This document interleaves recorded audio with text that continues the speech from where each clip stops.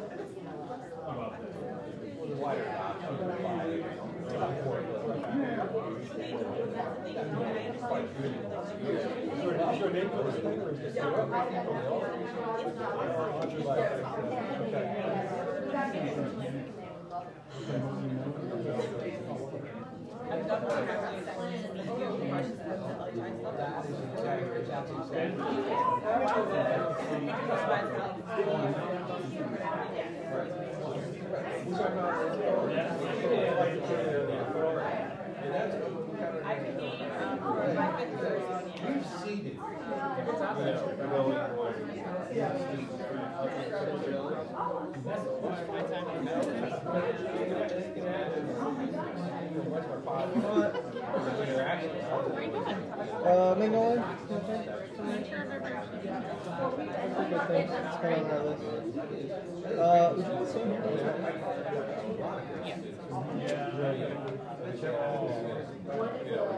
Would you say I don't think she needs Plus, from her point of view, it's not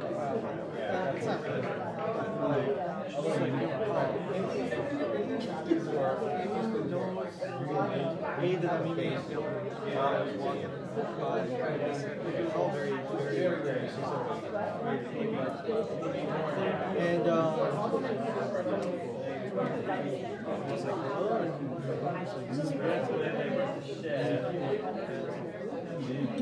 oh, hey, Jeffrey, a bunch of questions.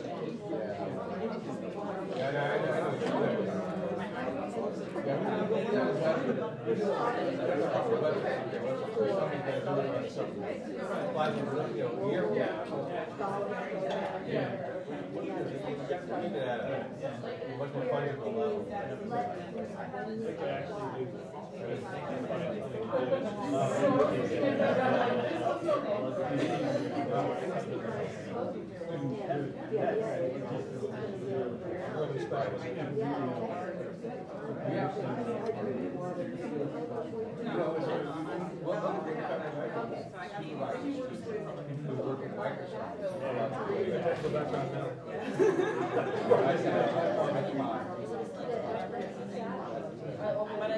in Fortinet.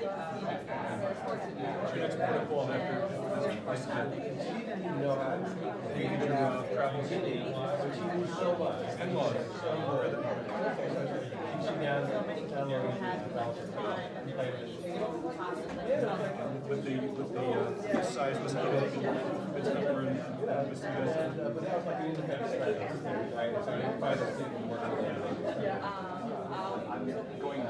you told me that tonight from here.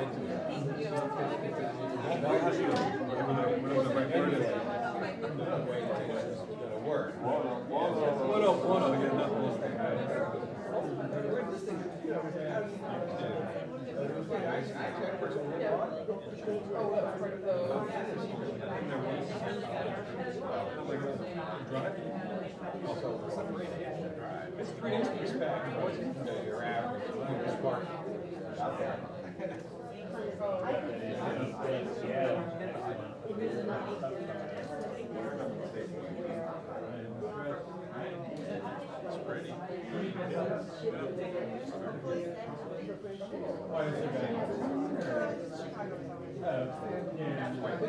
Rare exception. We still have money. We have catching a plane, being burned down after 3 days of comedy.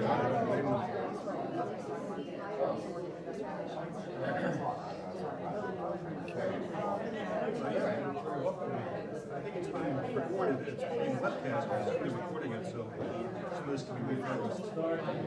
Watch what you say.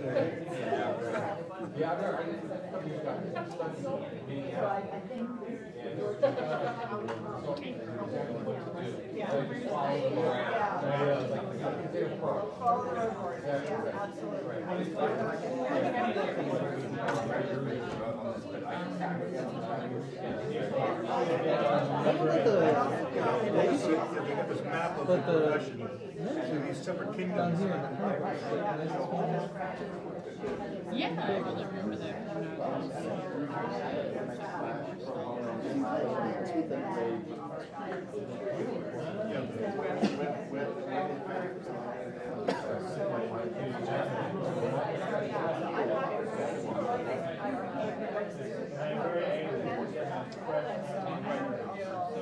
There's a lot of dark matter. That's the way to get Official sources.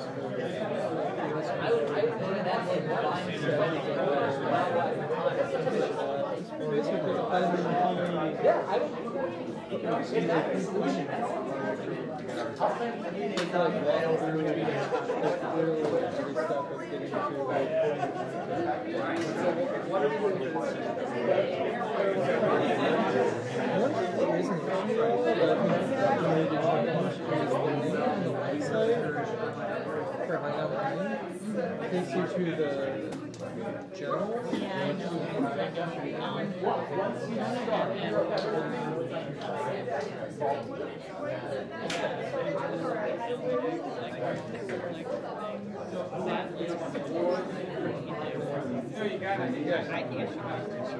It's probably actually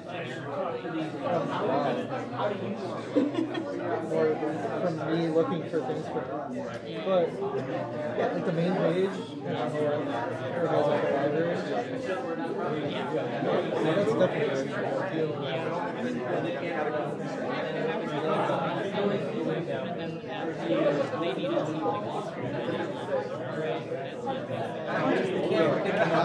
from there you have to click this other thing.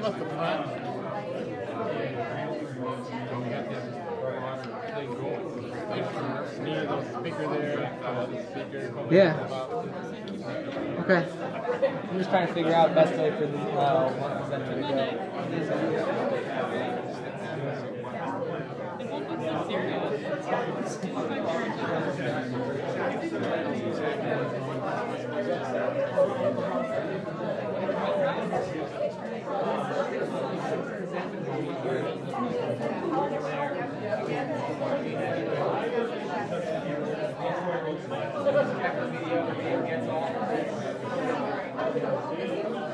Very sporadically, not very fast.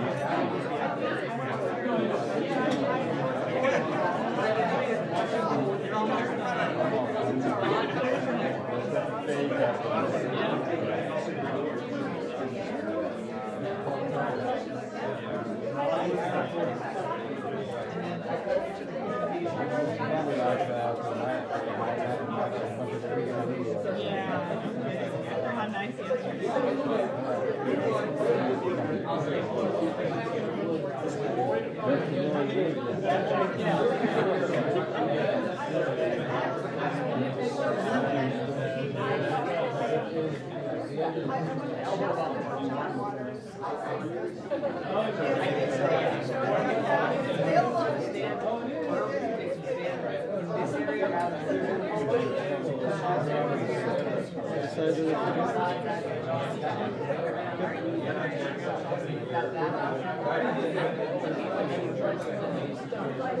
a big time there.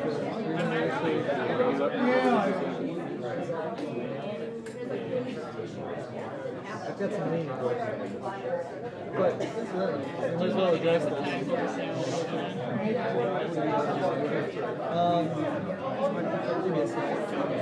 Why do you like looking at We're about to get started again. Get up your attention.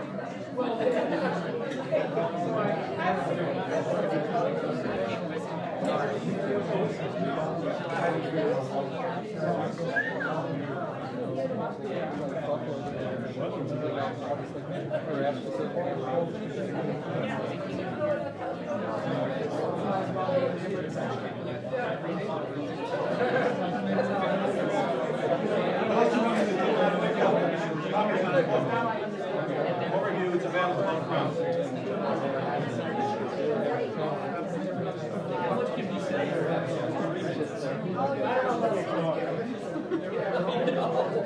Oh, that's true. Yeah. So you doing well? I'm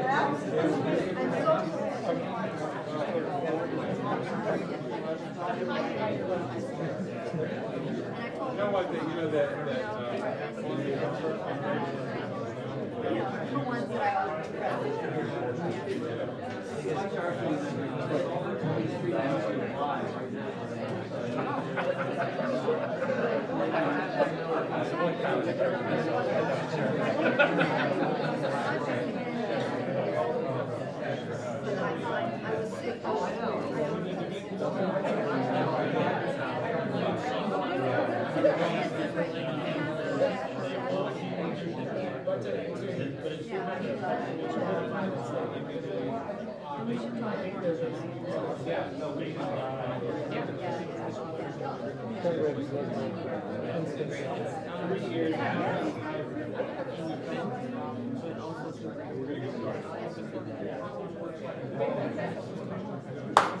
Now we start? All right. Welcome to the third segment of this symposium. Thank you very much for sticking around. I'm Mark Lauritsen, worked with Ron Stout and Andrew and others to put this all together. We've got some exciting concluding materials for you, starting with Tanina Ronstadt from Georgetown, who's going to follow up on what Roger told us about activities there. Then we'll hear from Oliver Goodenough from Vermont, and Will Hornsby from the ABA, and finally I'm going to talk a bit about one very minor issue, which is any of the stuff we're doing legal? Let me turn it over to Tanina, who's going to start us off.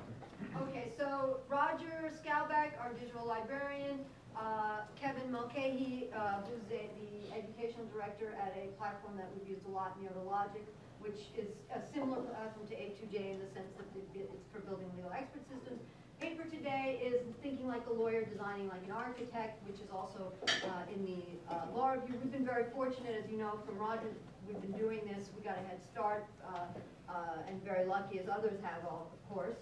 And what I want to talk about today, I think a lot of people think about this in terms of access to justice, but I want to talk about this in terms of the pedagogic values of building apps, okay? And there are going to be 4 points. Point number 1, that you teach students how to design. The 5 points maybe. 3 other points is how, in different ways, this type of exercise actually fits in with traditional pedagogy that we want to do, or law schools have done. So we're not doing something totally and completely different. And the 4th point is actually thinking about lawyers. Follows up on the first one, which is that lawyers, we now have to start thinking about them as systems architects, systems designers. Okay, just, I don't know if Roger talked about this, but last year we did a demo app called Same-Sex Marriage Advisor, and I apologize, the screenshot sucks, but this is what you see, the first screen, Same-Sex Marriage Advisor, students built by 3 students. And it was meant for 50 states, it's built for 50 states, and it was built so that same-sex, people who want to engage in have a same-sex marriage could figure out not only could they get married, but all the implications of getting married, like inheritance, federal taxes, not good, etc. So they built that last year, and what this particular system does is it gives you, at the very end, gives the user a whole bunch of guidance about what they know, and so this is just one example of what the app can tell them based on the information that they inputted. So this is one example. Because you live in New York, you and your partner can get married and receive the same benefits that heterosexual married couples in New York receive, including hospital visitation rights, automatic inheritance, and joint state tax filing. So that's what the user, who's already said they live in New York and identified a series of things that the user cares about, gets to see at the end, and some of it more of detail. It comes in an email, they can see it in the app, etc. So another app that we, okay, so let me start with the first point. Oops, that's not the first point, this is, the first point I want to make is the idea that students become systems designers, and they have to think differently about, rather than case-by-case method, case-by-case analysis, they have to think about systems, and they have, one of the things that we focused on, and we don't have it right yet, but having students build design documents, right? And our view is, and Roger probably said this, I apologize, that it's not about the platform, it's about the system. And so that ultimately the platforms could be completely different in 15 years, but having students learn how to design systems is what's important here. So one of the apps we built this year that's going to go live in, I can't remember the state, Bankruptcy Right for You. Actually, it's going to go live with in DC on Pro Bono Net, is Bankruptcy Right for You. And so this is also, apologize for the quality, rough morning. This is, you get to see that students have to think about schematically, they have to think in terms of flow charts and spreadsheets. This is very simple. So this is the beginning of their app. Are you over 18? If you say no, it kicks you out. Are you a DC resident? No, it kicks you out. Obviously, that's the very simple first steps. It gets much more complicated, but then the slide will look even worse. Okay, so that's point number one. They learn how to design systems. They also learn how to learn foundational legal skills. First one is they learn to read law, right? I mean, that's sort of basic. I'm not going to spend a lot of time on it, but they learn to read law. They need to figure out what some of the vague things mean when they're applied, etc. Okay? They also learn, so that's legal analysis.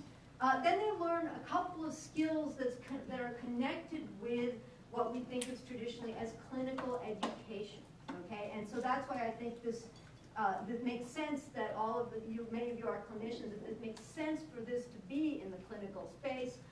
And that is, they have to imagine the user's world. They have to imagine this domain of issues that may come up. Going back to the same-sex marriage advisor, in that case, you have to think not just about do they have a legal right, but you have to think, well, in some states, you have when a marriage is filed in court. So if it's a couple who doesn't want to be out, then they should know about that, right? They need to know about that. In bankruptcy, for some people, they don't want to file for bankruptcy because of implications for certain kind of jobs or some of their property.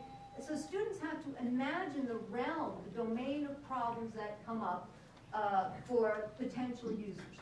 So that's one way. And they also, the other point that I want to make that's also fundamentally about clinical teaching, and the way I do it is a little bit of a joke, if you think about what students learn in law school, they learn, and I was a clinician for 5 years before I became a traditional stand-up bad comedian, aka a traditional law professor. When you spend a lot of time in clinics, right, is teaching students how to talk to clients in English, right, as opposed to legalese, as opposed to using words like tort or like I can't even think of them because I don't remember them, but you get the idea, right? That you have to teach them how to talk in English and communicate in English, and that's what building apps like these is about, right? They have to actually think very hard about the user and whether the user is going to understand what they're saying, right? So to understand what the app is doing, and they have to do it even more. When you're representing somebody on a one-to-one basis, you can see from talking to them. How much time do I have? 2 minutes. 2 minutes, okay. You can see, that is perfect, I'm going to be under. You can see, when you're talking to someone face to face, right, you can see if they understand what you're talking about. And lawyers, and that's actually what teaching clinics, right, is to communicate and to sort of pick up the signals and to sort of work hard at communicating. Well, makes it an even harder exercise, right? Because they've got to imagine the user. They can't just sort of use the body language and the tones and all the things we do to pick up on understanding whether we're being effective communicators, right? They have to sort of talk in English, and they have to do it from the beginning. So some of the apps that we built, we actually built one app this year, and I'm sorry not to have an illustration of it that I would have loved for you to see, but it's for persons with disabilities, with mental disabilities, and so the users, the builders of the app ended up incorporating all sorts of visual things, so that not only could someone try to read what was going on, but also see what the options were to reinforce that, right? And that was so that's the exercise here. With the most of our apps we expect a 9th grade reading level, right?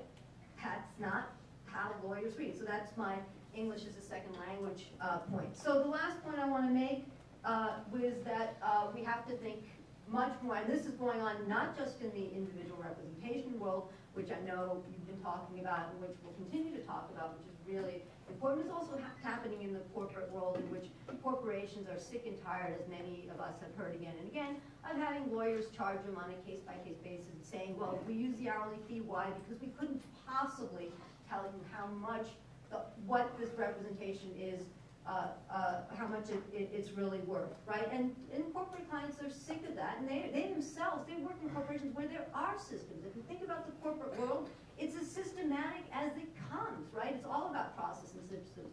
So what we need to do as law teachers is think about a different kind of way of thinking about what it means to practice law without whether it's really practice law or not, but think about them, we'll hear about that later, but think about them as thinking about architecture and design, and that means both in terms of the systems and what's below the hood, but also means design connected with the sensibility that's now very much our shared sensibility as a culture, as a society, as a world, which I think of, and we all think of as the iTunes sensibility, right? Because Apple sensibility, because Apple is the one that has kind of shaped our world. It has to look good, it has to be beautiful, it has to be interactive, right? So there are all sorts of design principles from that world that we can, and it's really fun to learn and incorporate into doing this, because you need to make it communicate not just in terms of words, but in terms of you're working on a screen, right, which is different from words, etc. So I don't think of us as being, this is teaching legal engineering. I think of this as design and architecture, because there are aesthetic values here, and that's what our students, and this is where our students are going to go, and we should all seize this as an opportunity to get them there, because we're going to blow up the legal profession, as I think Richard, who left already, Richard Granite said, or it's blowing itself up. Let's create lawyers who are designers and architects. Okay, sorry. Thank you, Janita. And speaking of aesthetics and beauty and design, if you haven't yet visited the site that has the materials for the Higher Tech Lawyer Competition, which are cached and available to watch afterwards, take a moment, because it'll give you a sense of the spin you can put upon a course like this, and the publicity you can generate, the enthusiasm you can create for students to stand up in front, to present, and a lot of this stuff is there for posterity. However, it's going to take us a little more deeply. At least till next year. However, it's going to take us more deeply into kind of the jurisprudential and pedagogical aspirations behind these kinds of courses. Thanks very much. I want to just, first of all, second what you were hearing just a minute ago. One of my students in our class, introductory class on e-lawyering, at one point, as they were working on a project to systematize and automate an area of law, said, "I wish I'd learned torts this way," because once they're actually making that kind of architecture, so much comes clear to them. Anyway, I'm going to talk a little bit about developing an e-curriculum, where, what, and how. This is a bit of a summary of what you've seen in the, what you will see if you take a look at it in the article that I've got in this. First of all, a disclaimer, I'm going to mention briefly some stuff I'm working on in the Office of Financial Research at the Treasury. They're not their views. Any views expressed are my own. They ask me to say that each time. I'm going to, first of all, talk a little bit about the view from legal tech, suggest 3 principles to keep in mind when thinking about curriculum design and legal education reform. I'm going to talk about where this might lead, some digital opportunities, and a little bit about implementation, all of which is probably not going to be within 6 minutes, but I'm going to try. So, requirements of, skip on. The view from legal tech. View from legal tech. I was at legal tech this last January. Those of you who heard Bill Henderson actually shouted out a little bit about that. Took some students down there. There's $20 to $30 billion of commerce in that room, in that set of rooms. It is very significant activity. E-discovery is the big one. Others tail off from there, but it's in that room, set of rooms. It's big. And my insight, which was thanks in part to Professor Henderson, chatting with him while we were there, was that this is law practice. It's not ancillary. It's not this funny thing around the edges. This is law practice. This is where it's happening. Firms are no longer the best way to do it, if they ever were. But firms are no longer the best way to do it. We could repackage, and there was scale, and there was all kinds of things that made a firm a useful economic entity. Basically, outsourcing chunks of that into the cloud, into these other kinds of ways of delivering, is where we're headed. And it's just, we get used to it. It's what's happening. It's where we're headed. And we might as well train our students into that. And there are jobs. You heard I took some VLS students down. They got some interviews. They got some jobs. Not everybody, but hey, in this market, if I can get a few students a job, that's a good thing. And there's lots of jobs in there, and as you heard from Bill Henderson's talk. So, what is it, and how do we teach it? First of all, I'm going to step back a little bit, as I do in the paper, and say we ought to remember as we design a curriculum, what are we doing? Why are we doing this? What are we doing it for? And I have 3 principles that I pick out. Everybody's got their own list, but mine is these 3. First of all, we should be attentive to the fact that there is value added for the student in what we are teaching. If there is not value added in some fashion, and it can be both economic, it can be social, it can be personal, there's a whole domain of values, but if we're not adding value to the student, what are we doing this for? Because why are they paying us and all that? We should also have values added. I think it's good to remember that law is a normative exercise, and that education should reflect that, because that is an important piece of what we do. We should always be putting values into that. And we can argue about what those values are, and my school's version of that may be a little different than your school's, but there we are. But I would also remind us that effectiveness is not just a piece of value added. It's also values added. The values of being an effective advocate are there. So we should think of competence as a value as well as a piece of values as well as a piece of value. And it needs to be economically sustainable. What we do and how we do it has to be at a price that meets return, that we can sustain. And the old model is maxing out, if it hasn't already maxed out. I mean, in the sense that the old model in which we sold, as law professors, portions of our time to our students and kept the rest for ourselves to really do cool stuff that we wanted to do is, I'm not sure where it is at the moment. Anyway, so the old model is maxing out on that, and I think we need to think about that differently. So, back to value added.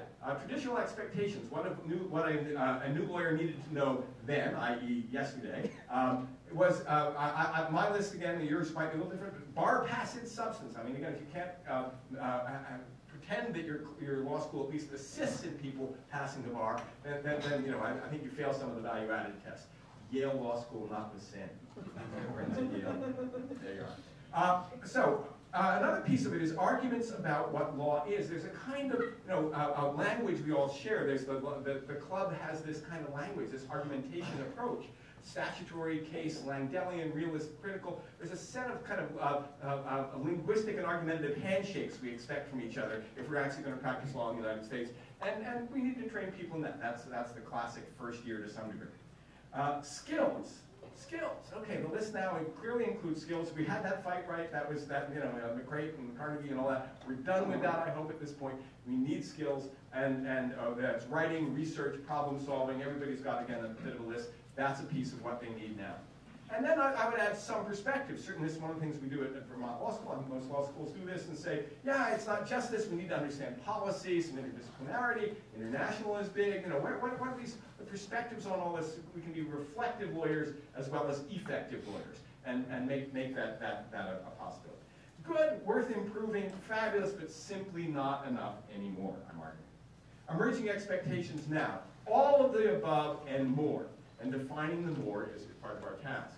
I have a couple cautions. First of all, like my colleague Carl Jurka, known in librarians for the Jurka question, which is there's too many targets, not enough time. We need to multitask. We need to make hard choices. He says, what are we really good at now that we need to stop doing so we can do the next thing we really need to do more of? And that's hard for us because we've been very good at a certain kind of education. And we need to get over the fact that we're going to be sacrificing that. I'll cry, we'll have a great wake, we'll toast the past, and we're going to get on and move to the future because we got to. Second, the academic specialty trap. What we need to do, teach, is distinct from what we like to study. And for legal academics, this is sometimes hard because we're just, I do law and neuroscience. I love law and neuroscience. There is no way that law and neuroscience should be the cornerstone of anybody's curriculum. I'm just sorry. So there we go. We need to listen intelligently to the marketplace. We need to get over the notion that it's a bad thing to train people to be effective in a trade. I mean, what a bizarre notion that we as academics claiming to educate people to be lawyers should have this reluctance to actually own that as the thing we do. Anyway, it's just bizarre to me that that's a canard rather than a badge we should wear with honor. So anyway, we need to listen intelligently to the marketplace and not to confuse research value with lawyer value. The things I love to research, great, but not lawyer value. Caution 3, the current expertise trap. We need to learn new things. That's hard for professors. We need to learn new things in order to teach new things. So, digital lawyering. Why is it important? Why should this be part of what I'm claiming is this part of this great sort of renovation and renewal that I think we're going to see in terms of how we teach law? First of all, it is a new frontier in law and lawyer activity. I've got a list here. Most people here are reasonably on top of this. Again, I'm preaching to the choir in this exercise. But think about it. Courts and dispute revolution, evidence, e-discovery. It's all over there. The automation that's going on there is upon us, is happening. We need it. We need to teach it. Law of digital activity. Again, there's the law of digital, as well as the digital law, IP, privacy, information policy. Again, the national level things we've seen about defense and all that are just an example of where we need lawyers for. By the way, for job opportunities, if you're not concerned about it, is that the U.S. Army's new cyber command is hiring lawyers. I've noticed one of my students has had a set of interviews with the U.S. Army Cyber Command for lawyers. So, there are places out there across the spectrum in job opportunities. Government service delivery, we're automating a lot of that. Advocacy, Bill McKibben, the great environmentalist up in Vermont, is essentially turning away from the use of direct law as advocacy to the internet as the basis of advocacy. And indeed, a lot of advocacy campaigns need to be coordinated across law and other forms of mobilizing people. Analysis, EPA database paired with epidemiology. Again, the big data stuff is sitting there and ready to be used by lawyers and in all kinds of circumstances. Client interaction, professional presentation, we see that, again, the websites and virtual practice, all that kind of thing. Access to justice, legal service and advice, you've heard a lot about already. Program and platform design and implementation. People need, as the lawyers move into this, as the law moves into this, we have to have the lawyers move into it as well. Importance continued. Digital jurisprudence, and this is a piece that I think is sometimes a little neglected, but a selling point to the law faculty, is that in fact, it's intellectually essential to understand technology, to understand where jurisprudence is headed by it. The Langdellian changes that we live within as we write, right, and we teach within, the kind of case analysis and all of that, was essentially technologically grounded. It was cheaper printing met German textual criticism, and that was Langdell, okay? I know that's a cartoon, but it's a useful cartoon.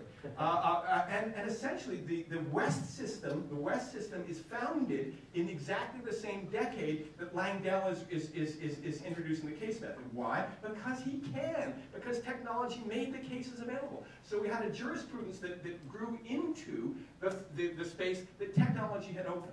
And I think we're going to find that occurring now. That essentially, this is the Larry Lessig code. His code insight writ large is that if you want to do the jurisprudence, they want to do the scholarship of the next few decades, you have to base it in technology in order to be really understanding of where it's all headed. So, there's a lovely article out there, Have You Been Turinged, by the way? And that it's a short article that basically says that activity after activity gets hit by computers, changes, and becomes Turing, as they said. The law is getting Turing, law professing is getting Turing, you gotta do it. We're working on then there's the big project, as far as I'm concerned, which is true computational law. Dan Katzblog and their other leaders, essentially it's the algebra analogy. Not to predict, but to create computable language. If we can create the equivalent of algebra for the kinds of things that law does, then it will become actually computable and not just described using computers as a prosthesis for legal activity, but will become the place in which legal activity takes place. Current work that I'm involved with includes Vermont Law School, but also Harvard, the Berkman Center. Google has given us a grant. We're working with the Treasury, working with foundations like Grutter and Kaufman, working with companies like Exari. There are places to do this. There's support out there. I would urge you all consider. Importance again, jobs, we've talked about that. Access to justice, you've heard a lot about. Creative destruction. Levitt's great quote, to survive, organizations will have to plot the obsolescence of what now provides their livelihood. It's just one of those things you have to be engaged in. We, as law schools, need to be involved in the obsolescence. Why? Because if you're not, and my law school is, I think we're going to be out there ahead of you, at least that's my hope. So, what does teaching look like this? We wanted to cross the curriculum, which is a must. E-courts, evidence, transactions, all of this can be across the curriculum. We have special, clinical is as strong as you've heard, specialty courses, the Yerka question, what are we dropping out? We've got document assembly, expert systems, data discovery, practice management, etc., virtual practice. We've got a suite of these that we're implementing at Vermont Law School. We've done 1 this year, we're doing 3 next year, we'll do 6 the year after. We're building into this. I would urge you all to think about it as well. Degree possibilities, a Master of Legal Technology, distance, various activities, apps, clubs, game design, placement works well with research and scholarship. Again, that's a possibility, and consulting for students and faculty. Again, by the way, there is consulting available in this for those who would like to think about it as an outside source. And so much more. There's other points of innovation and change, new pedagogy, new licenses and new degrees. Again, the open end of this is vast, and I only hint at it and urge you to use your imagination in it. So, conclusions. I would suggest that as we see this redesign of legal education, that we start with 3 principles: values added, and economically sustainable. And that as we go into the reform curriculum, we think about technology of law as an important piece of the puzzle, an opportunity with a lot of facets, and I thank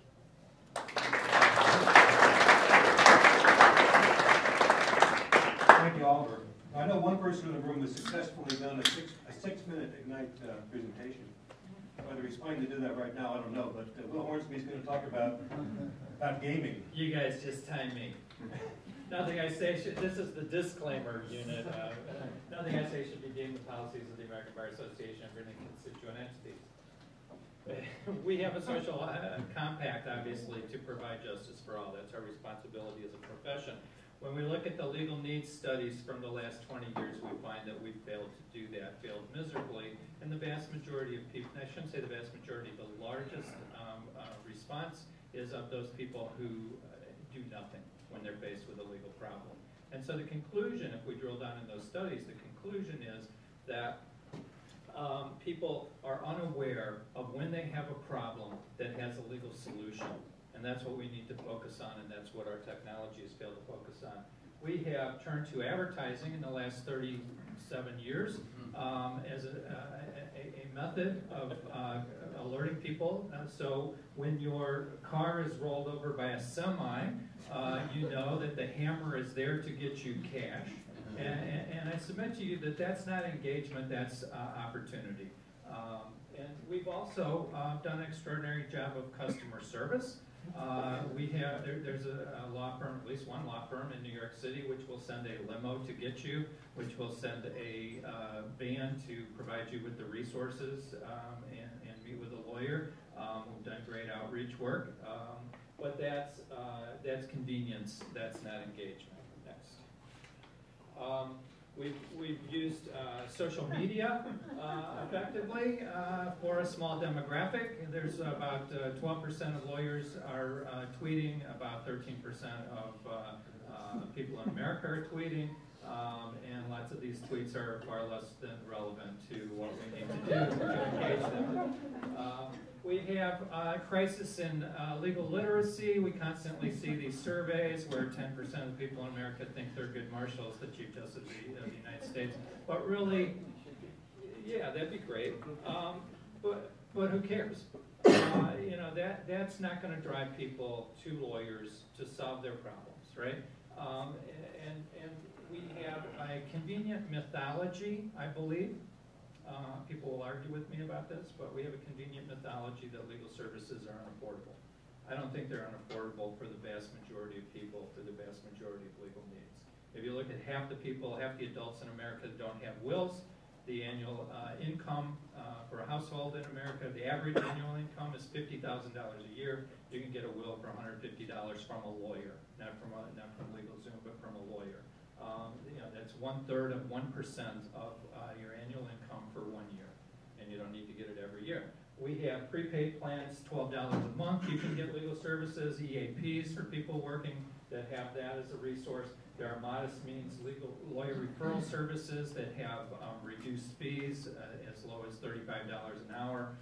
Statewide modest means programs in some states. We have fee shifting for certain legal services, including landlord-tenant. Contingency fees. Are you kidding me?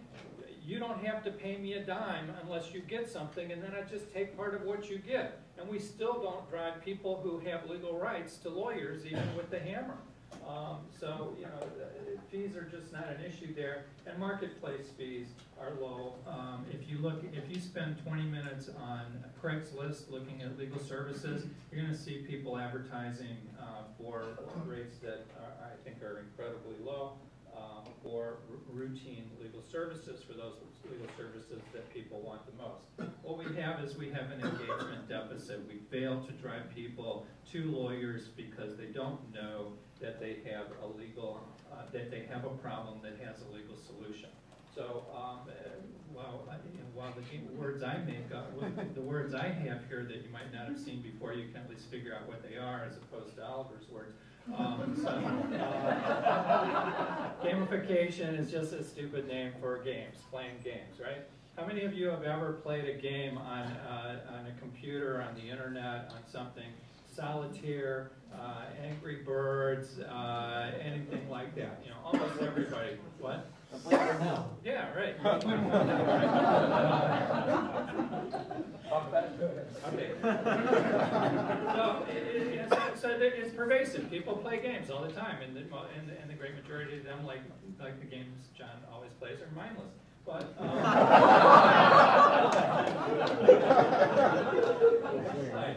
you know, the legal profession for over 100 years has been the epicenter of pop culture. We have you know, really serious things in TV shows, movies, and literature. Judge Judy gets paid over $40 million a year, $800,000 a week to settle barking dog neighbor disputes, right? And she gets paid that because people watch her all day long. And you know, but we haven't translated this into internet. So what we have are things like quizzes. Well, you know, we of all people should know after taking the bar exam, nobody ever wants to take a test, right? So, you know, but what do we have? Nunc pro tunc. What is it? How did we define it? This is an online legal quiz. And then we have some online teaching tools. And to be fair, there are obviously more sophisticated simulation kinds of materials than this. But we really need to go out and do some other things. You know, why not angry lawyers instead of angry birds? In the late 1990s, the United States Army had a crisis in recruiting. They had a problem getting teenage boys to sign up for low-paying jobs where people shot at them. You would imagine. So they created, as part of the solution to that, an online multiplayer, massive multiplayer online game called America's Army. And you know, this is what it looks like. No coincidence that it looks like Afghanistan. And it turned out to be a very important tool to their recruitment. because it had created engagement for their market audience. And they would do collateral things like drive around and have in those cool vans that they have with the camouflage and stuff. And I wonder when you're driving down the road if they really think you can't see them. At any rate, they would have these tournaments and stuff, and it became an effective recruiting tool. There are alternative reality massive multiplayer online games, one of which I thought was really great is World Without Oil. And the sponsors of this spawned an enormous conversation in the community that was involved with it, and obviously an environmental type of thing, and it's closed down because the world ended, didn't have any oil. But people blogged about it. People who were playing would blog about it, and they would write about it, and there were conversations. There was engagement, it really had an influence. And so there are alternative reality possibilities for us. What if we had World Without Ports? There'd be some players who would be celebrating that. There would be people who would be fighting. There would be people who, people like, what if Donald Trump couldn't get bankrupt 3 times? I mean, where would his life be now? How would that change? So there's all sorts of possibilities and all sorts of interactions here. And so, let's Nikify gamification. Let's just do it. I think every stakeholder has a place here, but I think that the Academy has a special place because there is this latent legal market that we can tap into through enhanced engagement. We can overcome the engagement deficit. And who is that most important for? It is most important for the next generation of lawyers, and we are the people who are responsible not only for educating them, but for giving them a foundation for their life's work. And I think that we can join together, stakeholders can come together in various ways, and the creativity of the people in this room and the Academy that can do this. And so it should be a collaborative effort, and I think it can be monetized significantly too. And there are a couple people who are working in this direction. Stephanie Kimbrough is trying to do this as a method of engaging people and bringing them into her estate practice. Lisa Colboys at Legal Aid Online is working on this.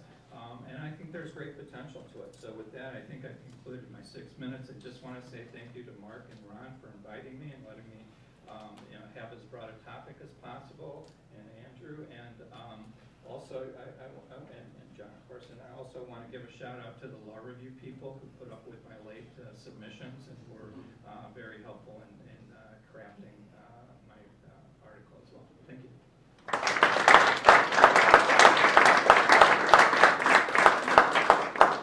Thank you. And as mentioned, we still have some copies down here in case anyone might want to take home, including Will's article. I think I'll use the virtual clicker like Will did, because that seems to have worked well. Yeah, thank you. It's kind of weird in this day and age. Use a law degree to get it. Require a law student slave to do this work. I knew it was a mistake to go after Will Hornsby, so unfortunately, Ron set it up this way. This is the last segment before a little more conversation. We've all been very excited about the possibilities of expressing legal knowledge in software, of having students build these brilliant applications that we can then deliver to the world. We talked about cognitive prostheses that can capture how lawyers think and enhance our reasoning. And as I mentioned before, there's the awkward question about whether, is this legal? Can we do this? Are there problems? Some people seem to think that putting this kind of stuff out there for others to use is an illegitimate activity. And it crosses the boundary into unauthorized practice of law. So that's what I'm going to talk about for a few minutes.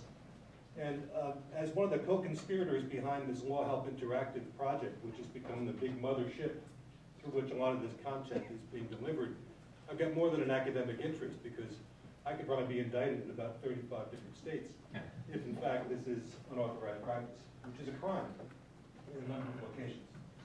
So we certainly embrace the idea of professional regulation for all kinds of activities that we engage in: taxi drivers, truck drivers, plumbers, electricians. Why should one profession be vulnerable to outsiders coming in and purporting to do what people like us have been trained to do, spent a lot of time being educated, being credentialed, being licensed, being regulated? Why should a profession have to, be subjected to this unfair competition. I'm talking, of course, about the teeth whitening industry. And as you may know, in many states right now, there's a big controversy because there are a lot of people opening up shops to do teeth whitening without having any kind of dental credential. And the dentists are up in arms. Like, wait a second, this is what we do. You know, we charge good money for this, and this is a very dangerous activity. We might, really be hurt if their teeth are improperly whitened. Next. There's an interesting study by a libertarian think tank about how the dental industry is thwarting competition. But just as a background to frame, for us lawyers, are we kind of acting the same way as the dentists are about teeth whiteners? Are the same kind of economics at play, or is there something special about what we do that makes us more or less vulnerable to outside competition? So in my article in the proceedings, I developed a number of scenarios about Sue Hilfer. Okay, Sue is an imaginary personality, but she's had a couple semesters in law school under her belt. She went through a bitter divorce, didn't finish law school, never got a law degree, never got into the bar. But she made it her life's mission to help other people, other women particularly, to navigate through the divorce process. And I go through 20 or 30 different ways in which Sue explores, next slide, explores delivering knowledge about divorce. Certainly pamphlets and books and radio talks, TV appearances, videotapes.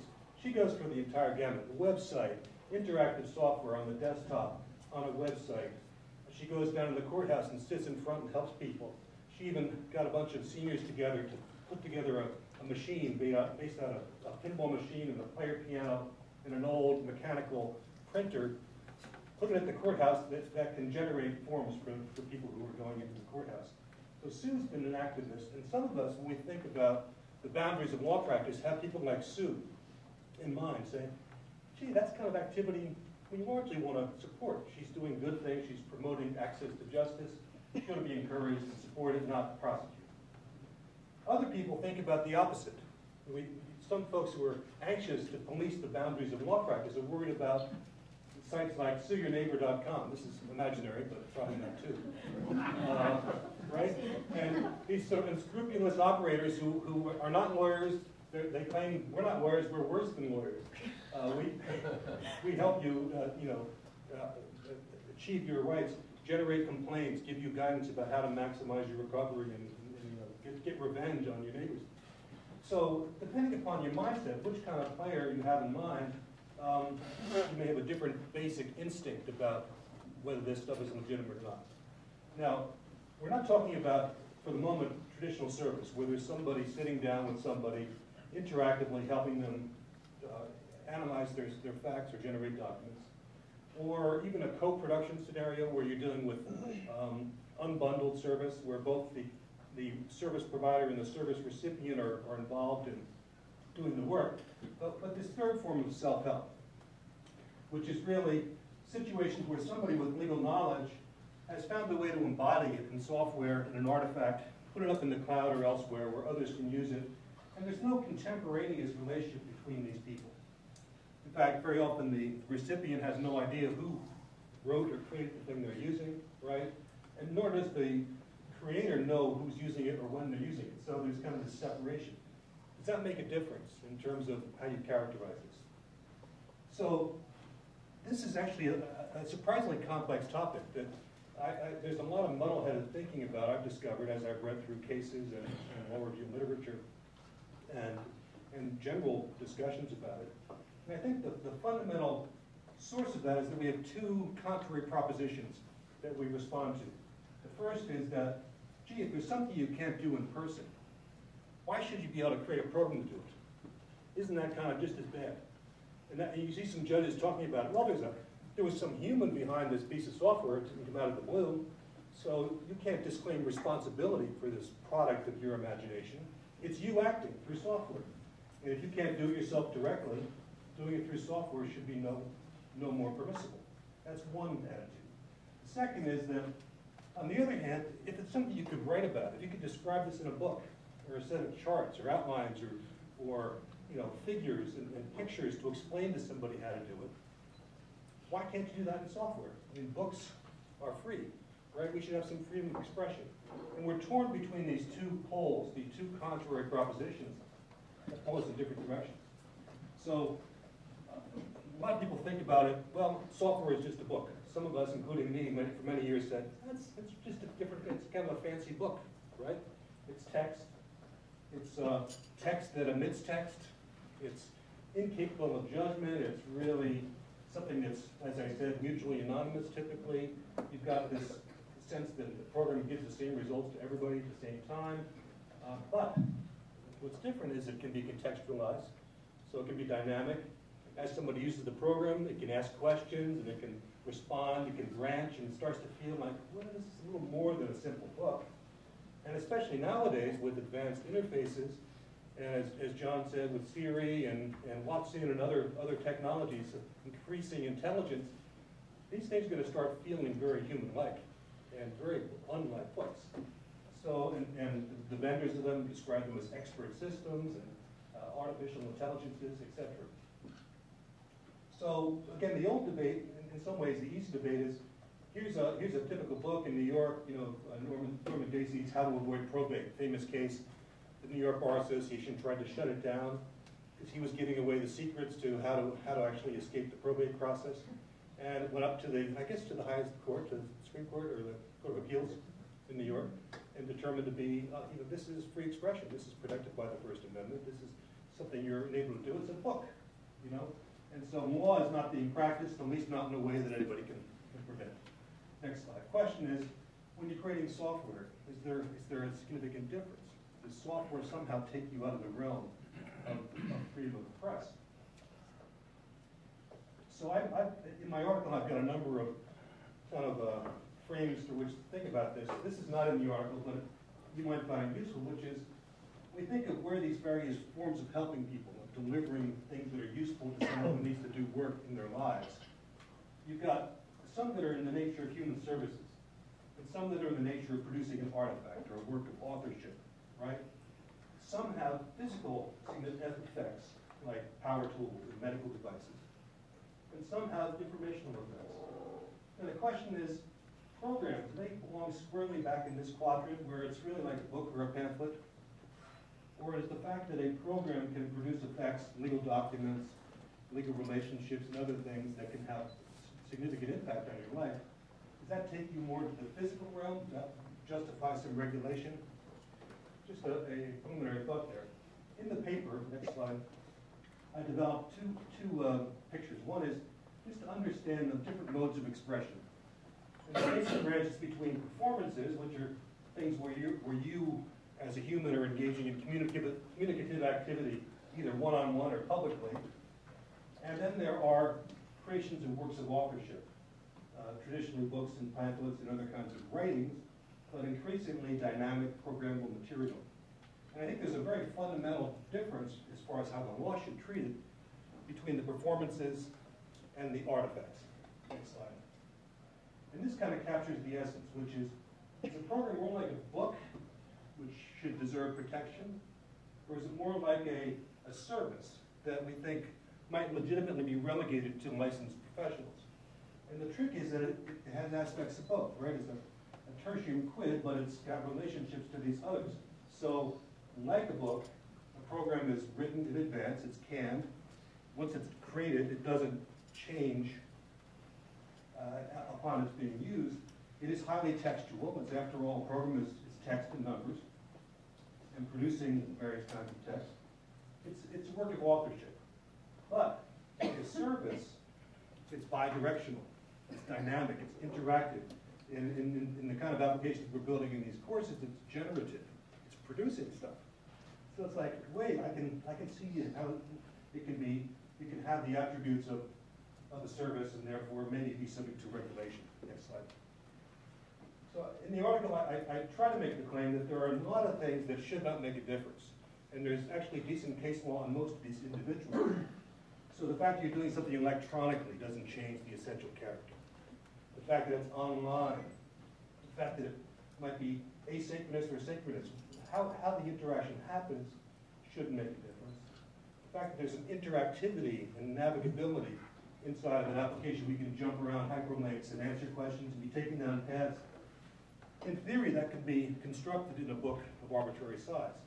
You could have a book that had every one of 10,000 possible permutations of the fact pattern and the associated forms. Whether it's phrased in terms of advice or not, just the fact that someone says, I would recommend, or for someone in your situation, my advice is. If that's in a book, no one would claim that's unauthorized practice of law. But somehow when it's being done online, people feel like that's closer to the human interaction. There's no distinction between free or paid. We can't take refuge and say, hey, all the good guys in the nonprofit world, we can do this. But those bad players that are out there taking away lawyers' lunches and doing arguably unscrupulous behavior. When it comes to prior restraint and the First Amendment and freedom of expression, we don't make those kinds of distinctions, right? And under recent Supreme Court jurisprudence, corporations have every much right as individuals have when it comes to freedom of expression. So, in conclusion, the premise is: are we free to code the law? And my instinct in law has always been yes. But after doing more writing and thinking, I'm more convinced than ever. I'm not sure I'm right, but I think there's a very strong case. So quickly here, crafting tools that helps self-helpers to understand their legal rights and obligations and accomplish legal work is a form of free expression. It doesn't need to be authorized. Freedom of expression, by definition, should not require anyone's authority, even if someone calls it the practice of law. So the question of whether something is the practice of law to me is somewhat irrelevant. You can call it that, it doesn't make it the practice of law. Even more importantly, it doesn't make it expression that is amenable to being suppressed. Thank you.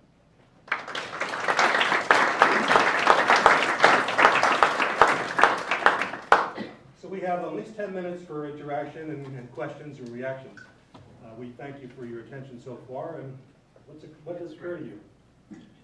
I was struck. Hang on 1 second. Let's get you a mic so we can. Those that may be watching this on a webcast will hear you. I'm Frank Snyder from Texas Wesleyan.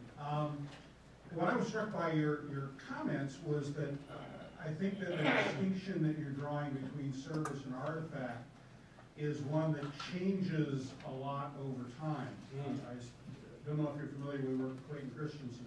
Sure. But things which once were extremely complex professional services are now pills, which can be purchased in a drugstore. And many of the things in my field, business organizations, for example, in 1870, to form a corporation, you went to Sullivan and Cromwell, and they drew up a bunch of documents, and they brought it through the whole system, and they crafted all kinds of agreements. Now you go online on a state website, punch in a few issues, enter your credit card, and you got a corporation. So I think that that distinction over the long term is going to be kind of difficult to maintain, although I think that in the modern, our current situation, I think it has some resonance with a lot of people. But I think that a lot of what this conference seems to me to be driving toward is more a commoditization and an artifactation, to make up another word, of law practice. Any reactions? Oliver, do you have a reaction to that basic notion of law moving in the direction of more and more intelligent and interactive aspects of the system being deployed in artifacts? Or Janina? Yeah, and that's a good thing. It's a very good thing. I mean, the idea that law has to be sort of on a case-by-case basis, and that each, I said it was a very good thing. The idea that law has to be done on a case-by-case basis would sort of comes out of a particular tradition of professions that we think of in the early 20th century. It's also tied to the adversary ethics. It's not nature. It's not what law has to be. And actually, if you think about law for 3 seconds, there's a lot of law that everyone knows that isn't about creating little difference and complexity. And so it seems like if you recognize that law, underlying law, is systems and think about it as commoditized, that's good, not a bad thing. Okay.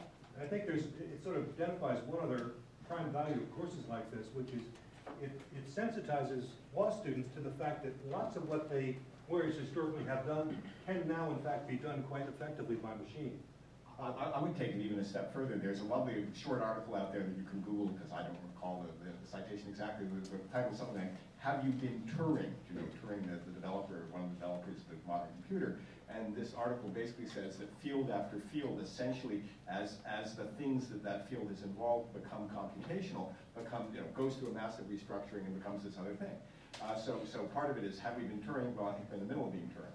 But the other step of that is that also I would urge us to think that that set of solutions and processes that we have called law do not exist because somebody with the big finger came down and touched somebody in a three-piece suit. It exists because there are human problems of interaction and structure that needed solutions, and we came up with this system that we broadly call law as a way to deal with those. I would urge us also to imagine that we will find that they can be dealt with in ways that we would not call law. And that in fact, the whole thing we call law is subject to restructuring and restructuring ways, so that if we can figure out a way to migrate the things we have done in the law into being done in other ways, you know, if they're cheaper, more effective, why not? That would be a good thing. John Mayer. John Mayer, Cali, quick comment.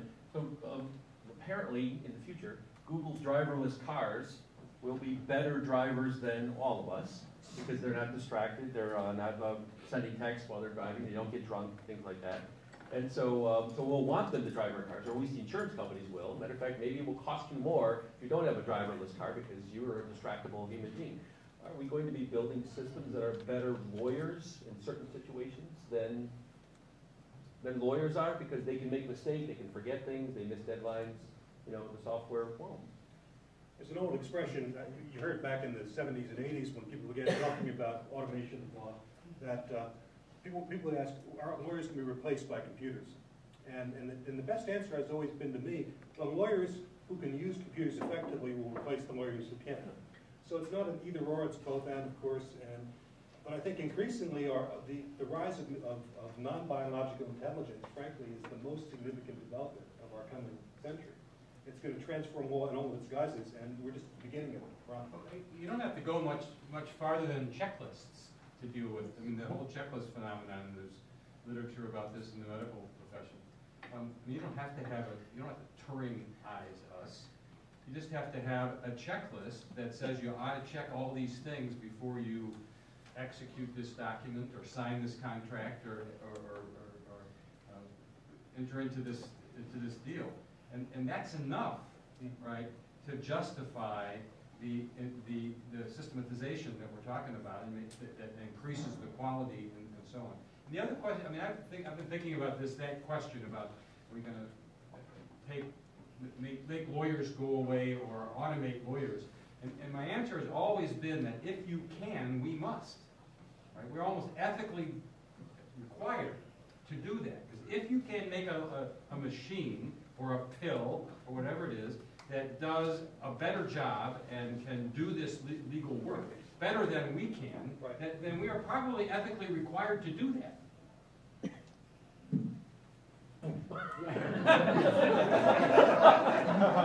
Sounds good. We have a couple hands. Drop that. I actually wanted to push you a little bit, Mark, on this issue of unauthorized practice. And I've been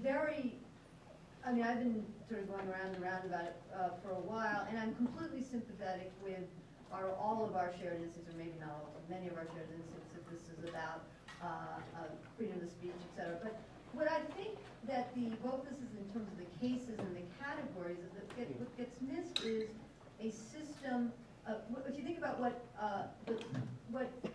being a professional is that you can be sued for malpractice, and so there's a safety net in terms of a negligence system. That's true of doctors, that's true of lawyers, et cetera. And the question that leaves open is, if someone is harmed, what is there to help them? Here's an analogy.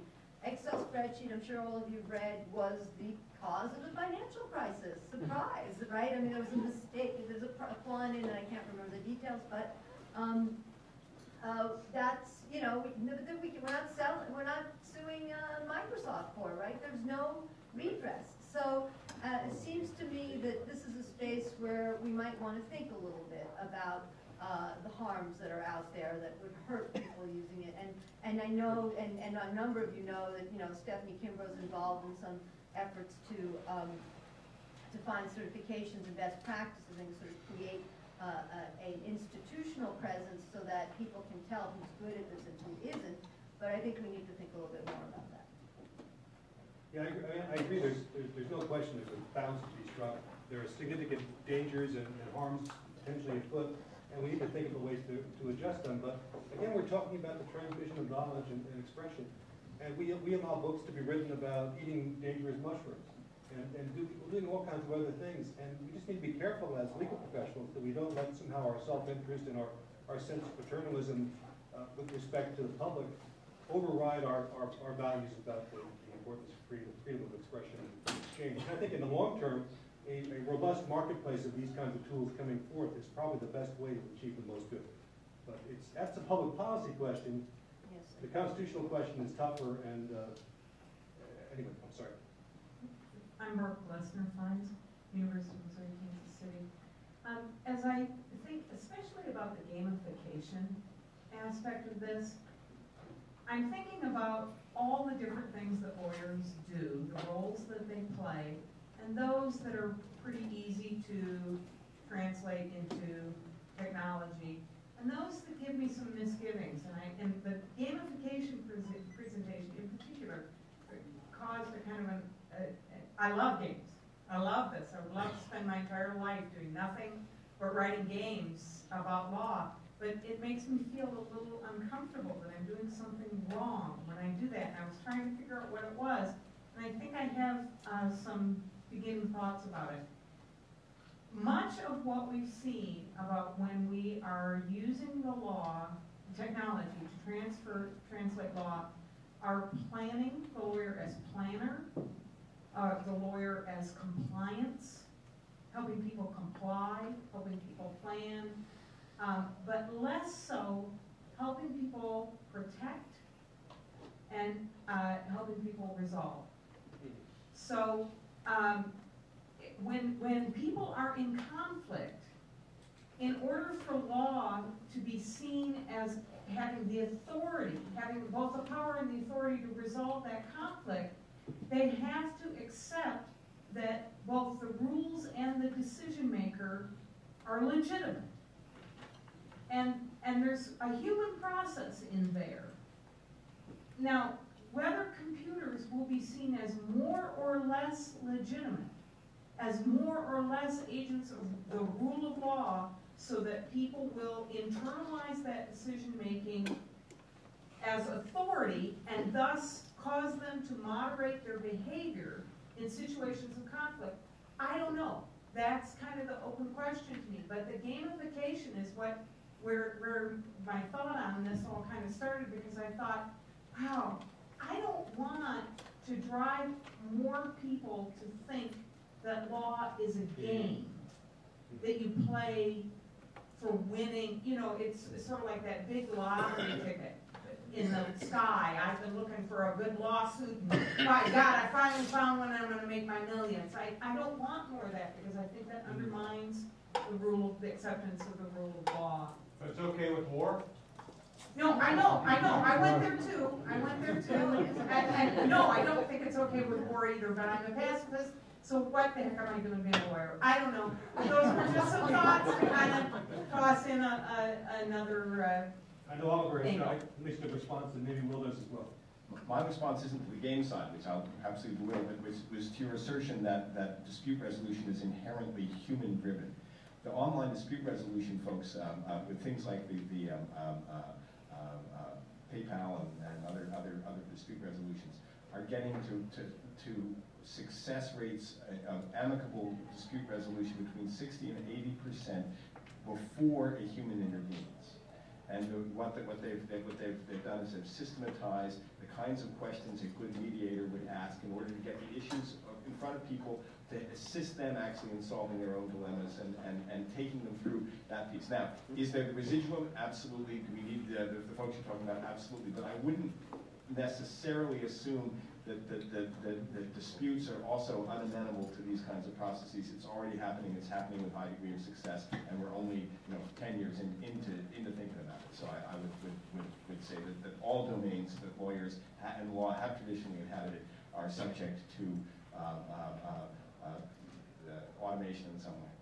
We need to wrap up. It's after 1, but I thought I'd give Will Hornsby the last word if he would like it. Oh, I'd just say that what we're balancing here is the incredible volume of people who don't recognize that they have a legal solution to their problem, don't turn to the system, turn to alternative, sometimes violence, compared to the prospect of other people learning that there's an avenue where they might be able to abuse the system, and then maybe our responsibility is to build in safeguards for that not to happen. I'll ask for one last word. So one last word, by the way. Those of you who are interested in writing in this area, as I've urged, my Vermont Law School colleague Rebecca Purdom and I are editors of the new journal Innovation in Legal Education on SSRN. We would welcome submissions. Please, if you submit to SSRN, make sure you, in this field, you think about us and check the box for innovation in legal education. Thank you. Thank you very much. So that ends the symposium. If you saw something today that you think, wow, I wish some of my colleagues could have been there, they can be. They are literally on YouTube right now, and you can send the links to people and say, you should watch this. You will be as inspired, at least inspired as I was today. I learned an enormous amount from these folks. And so, so spread the word, use your social media and/or, use email.